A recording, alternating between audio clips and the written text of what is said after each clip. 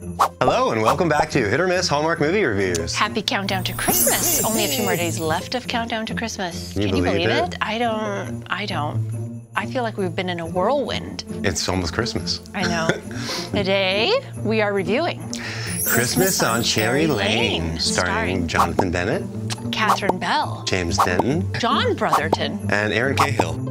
Lots of people in this one. So many people. Wow. The writer here is Rick Garman. Some other credits include Notes of Autumn, Christmas Present, and Christmas at the Drive-In. The director here is Gail Harvey. I think she's mainly known for Virgin River and Sullivan's Crossings, because I don't think I saw any other Hallmark credits on her IMDb. Huh. Yeah. So, what's this one about? Over the holidays, three couples at different stages of their lives traverse significant life-turning moments at 7 Cherry Lane. Well, sounds so simple. It sounds simple. Quite simple. Yeah. So what do we think? You know, I never thought I would need to rewatch a Hallmark movie. Not want, but need to rewatch a Hallmark movie out of necessity to understand the basic premise of the story in a Hallmark movie. I mean, it's never happened before. It's not, like, difficult by any means to understand. It's just that the connections between the three households were kind of random, I think. And I'm still just a bit bewildered about the connectedness of the families. So, like, let's just go through some of them just to see, like, if I understood. So the daughter in the 90s, Winnie, is now a singer and owns the restaurant that Jonathan Bennett's character works at as a chef in the 2023 timeline. Ivy is the baby from the 70s timeline, and now she's friends with the son in the 90s timeline, Conrad, and ends up fostering one of the husbands from the 2023 timeline.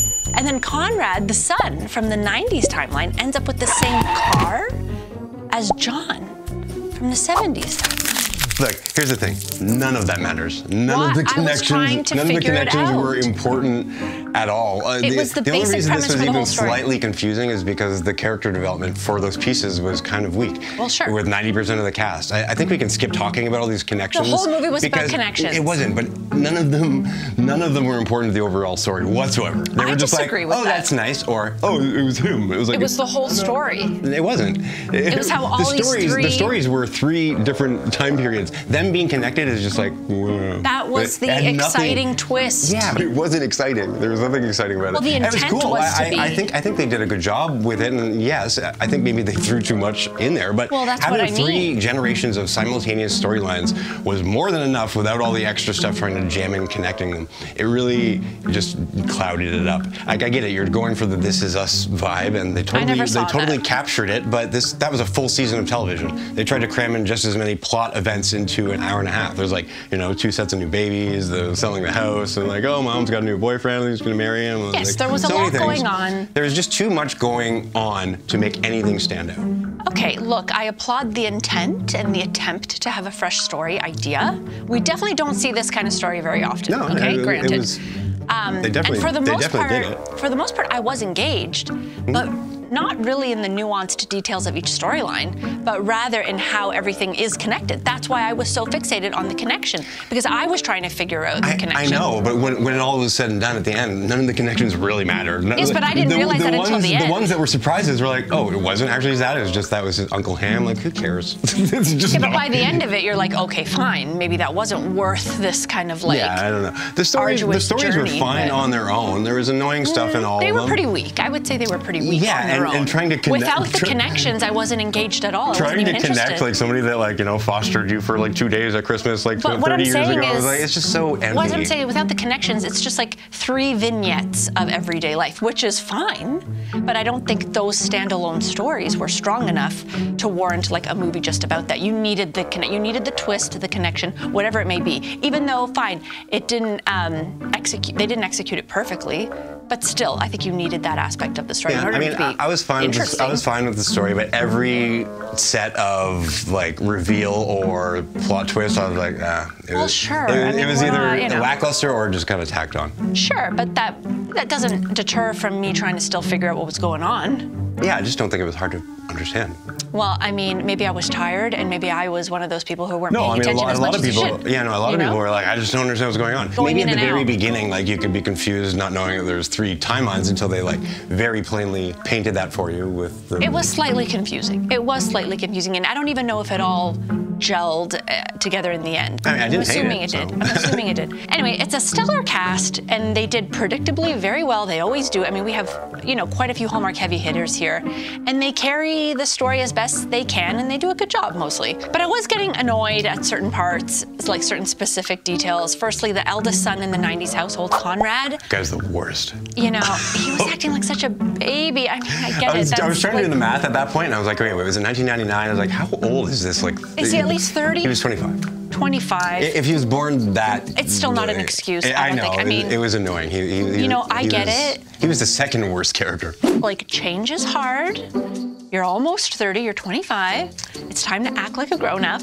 You know, people move on, people move out, people move on with their lives. Even your mother, she is a human being after all. You know, everything can still be okay too if she does that. Yeah, big boohoo's. Yeah. I mean, that was another thing I had a problem with. No one's problems in this movie are even slightly extraordinary. They're just simple problems. But that's what I mean about the story's not being every timeline had people strong. treating it like it was the end of the world. I was like, oh my God, relax. Everyone needs to just chill. But that's what I mean by saying, like, each individual story wasn't strong enough to really stand on its own. You needed something else. You needed that, like, interesting, you know, connective kind of thread weaving through it, I think. I get it. That wasn't it for me. And it wasn't strong enough, but they tried, right? Yeah, they did. Another thing that annoyed me, the caroling. You know, I love a good Christmas carol. Every time we see a Christmas carol in a movie and it makes our list, it's like, oh, wow, they did a Christmas carol. But I think it was just overused here. Who would have thought? It was actually kind of sweet. And the first time it happened, I was like, oh, that's nice. And then by the second time, I was like, oh, no. The shtick was getting very old. All is bright. Come on. Well, young virgin mother and child. I was done with it. Yeah. I was done with it.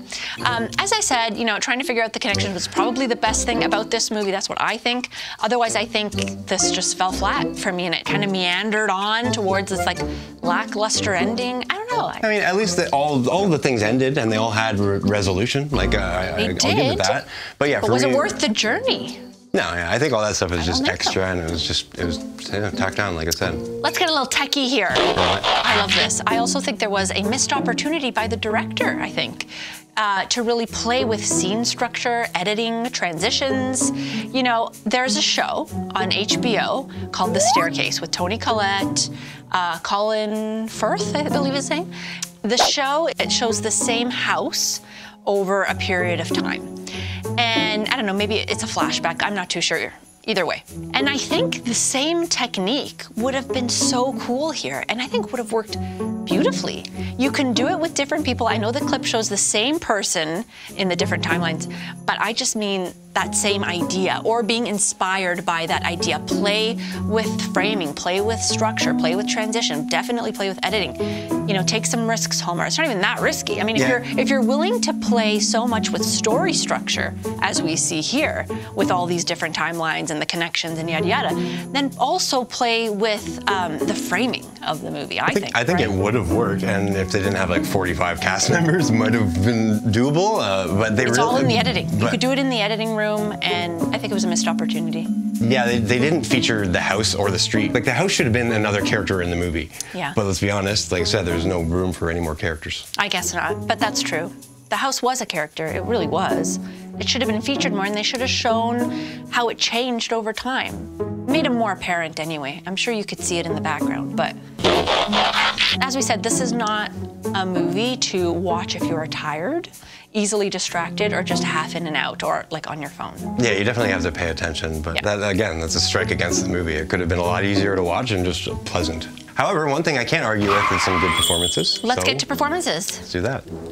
I think everyone in the cast here was good, you know, with the exception of the son in the 90s household, as we've mentioned. I mean, sorry, nothing against him. He turned around. He was fine. The actor, the character was If he was supposed to be a petulant annoying. child, the actor played him well. So, yes. Anyway, my standout here is Catherine Bell. She had so much patience with her son. It looked like she wanted to slap him a few times. I was like, oh my God, is he singing? I like her on screen. She's so kind of like ethereal. She's like calm and emotional. Yeah, she's at very times. good. I like her a lot. But she was also like, she kept it in check when she needed to. And she also held firm on her decision to move on with her life, which I really respected. I just like her. She's very mature. Nothing over the top, very gentle, very soothing, very calming to watch on screen. Yeah. I really like her. Good Witch. Good, yeah, the Good Witch.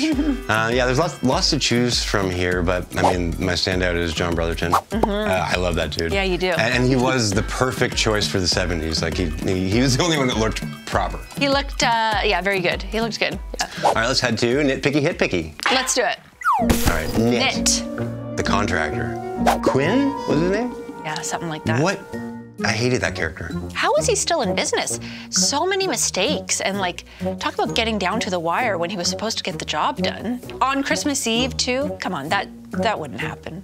There'd be no contractor there, would there? No, it's so stupid. I just don't understand that character. He's supposed to reflect the annoyance and worry of them about to become new parents? Yeah, he was supposed to cause Jonathan Bennett to be stressed. He was there for 6 months and he did nothing? That's just as much those two's fault. He was the tension for Jonathan Bennett's character. It was so stupid. And on that note, the other Nit, worst kitchen ever. Oh, the only room that we got to see real multiple versions of was that kitchen, and it was crap every single time, like including the main timeline that is a chef who's currently renovating that kitchen. Like, super fail. Knock a wall down. What didn't you like about the kitchen? It was too small? It was way too small. It's like okay, so they should have knocked down a wall if they're renovating. Something, anything. It was just terrible. Nit. How did John Brotherton, his character, know that apparently a window was smashed in his shop? We heard the phone conversation, even the other side of that phone conversation of what that cop was saying, and he didn't mention anything about a window being smashed. So I think there was like a, script supervisor should have been on that, and there was a continuity error. I mean, that's a huge continuity error. There wasn't even a cut between the phone call where we could hear every single word, and then the new information he had as soon as he hung up the phone. Yeah. John Hamilton? What? There's been a break-in at your station. You should get over there. We'll send a cruiser. Okay. Thank you. I will be right there. Bye-bye. What happened? There was a break-in at the station. Oh no, that's terrible. Was anything taken? Yeah, I don't know. I gotta go find out. Right now? Yeah. John, it's Christmas Eve. I know. Apparently there's a window smashed in. I can't leave it like that. Yeah. Oh, and there was a window smash. I was like, what? It's like, oh, what? How did you know that? Where'd you get that information? Yeah. Yeah. Hit. I loved seeing the Good Witch reunion. Yeah, James Denton. And Catherine Bell, husband and wife, together again. I love a good witch reunion. I liked that show. It was very cozy, very comforting, so I liked to see them both on screen together. Yeah, that was nice. Yeah. All right, you want to pull down that list? Get her. Oh no, I hit your face. A Christmas party or gathering? Yes, multiple. Ice skating? No. Tree decorating or picking out the perfect tree? Yes, there was some tree decorating. Jonathan Bennett redecorated the tree when his husband went out and bought stuff. Santa. I didn't see a Santa. Did we miss this? Let us know. No, I didn't see a Santa. I didn't know. A hot beverage. We've missed this before. We seem to always miss this. No, but they kept talking about it, and I don't think it ever actually happened on screen. So again, if we missed it, let us know. I don't think so, though. I don't think I saw it. That was not the thing we missed. No. A snowball fight or a snowman? No. Christmas market. No, a Christmas carol. Yes, and one too many. Annoying. I thought I'd never say that, but in this one, it was overused. Weird. For sure. Mistletoe kiss. No. No, but multiple kisses throughout, actually. Yeah, I thought we were going to have to dust off the kiss counter, but they stopped at like 3 or 4. Yeah, I think it was 4. Character obsessed with Christmas. No. I don't think so. Not a lot of Christmas vibes in this, surprisingly. Not really. Not really. You know what? That should have been another criticism, but holiday tradition. Well, I think the holiday tradition is living in that house. Yeah. That's about it. Yeah. Oh, also the 90s household had some traditions, like doing that gift wrapping thing that's blindfolded. And Catherine Bell killed it in that. And Christmas magic. No. No. 4. Pretty bad. Pretty low. Although a low score on the list doesn't necessarily mean a bad movie by any means. No, but it does mean less Christmas. Less Christmas vibes, for sure. All right, bring up the... All right, I'll do the meter. Oh, I've got it. Good face. I am going to give Christmas on Cherry Lane, 6 geese a-laying. And I am going to give Christmas on Cherry Lane also 6 geese a-laying. Oh, we did the same. Yeah, I mean...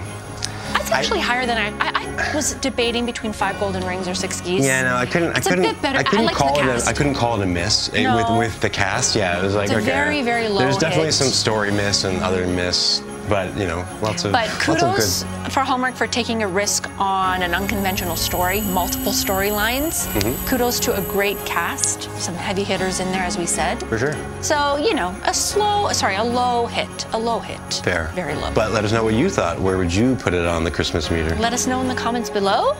We will see you very soon as we wind down all these reviews. Only like 3 more, I think. Wow, that's crazy. Please don't forget to like, share, and subscribe if you haven't already. We'll see you very soon. Until next episode. Bye.